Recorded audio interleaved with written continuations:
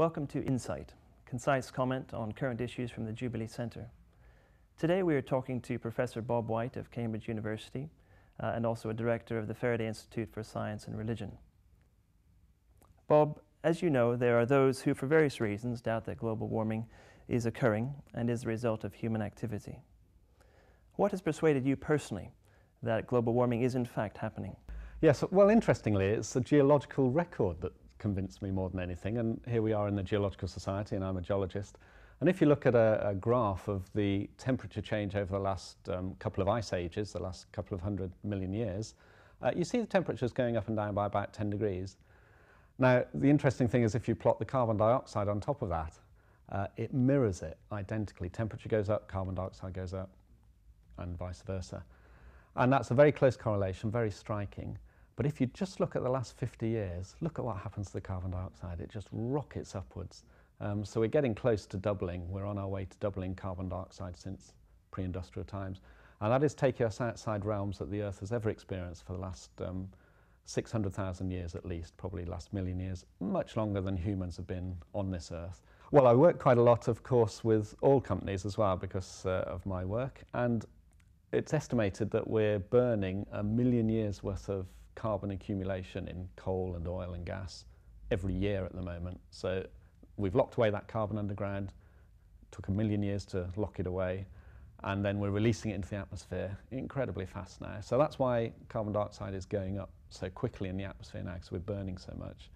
The third thing is a more technical thing, that if you model a climate and you just put in the changes that are natural in the Earth, like volcanoes and El Nino and that sort of thing, you can't reproduce the way temperature has increased steadily over the last 50 years. But if you put in all those human gases as well, it fits really well. So it's very convincing that there's temperature change and that humans are causing it. And Bob, tell me, how would you describe the state of opinion in the scientific community about the reality of global warming? Oh, it's incredibly strong. I mean, thousands and thousands and thousands of scientists. Of course, the voices you hear are the few that, for whatever reason, are mavericks and don't agree, and they have louder voices, but actually it is a rock-solid consensus. The IPCC, which is the Intergovernmental Panel on Climate Change, which gives very authoritative reports every 4 years, in their last report, for the first time ever, they said that the evidence for climate change was unequivocal. Well, you can't get much stronger than unequivocal from thousands of scientists all over the world, from all the nations of the world, essentially, saying that, no doubt at all. And Bob, how would you describe the consequences of global warming if, in fact, we do nothing about it?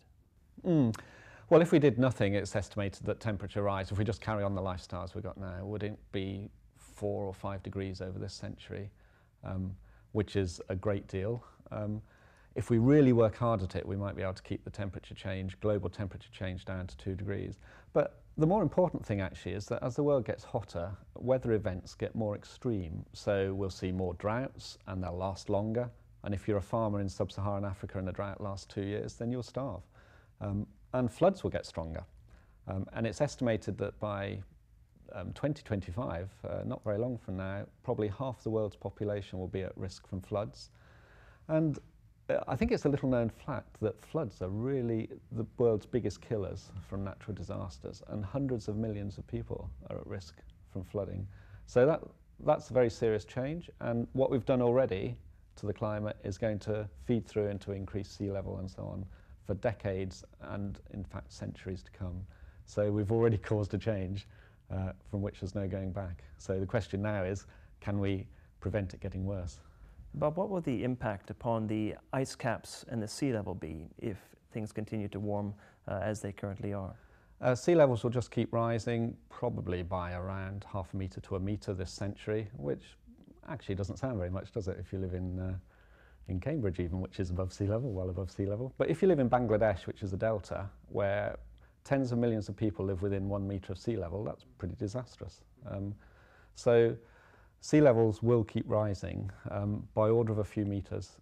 If it got so hot that the whole Greenland ice cap melted, that would raise sea level by about 7 metres. In the extreme event, between ice ages, sea level can rise 100, 120 metres. We know that from geological record in the past. And I suppose the worry is not that the Earth can do this, because we know it can do it, it's done it before.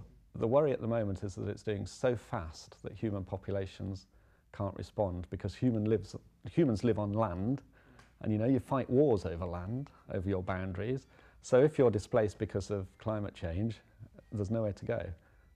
So it may well be that wars will be fought over this sort of issue if we don't take a lot of care about how we handle it. Bob White, thank you very much.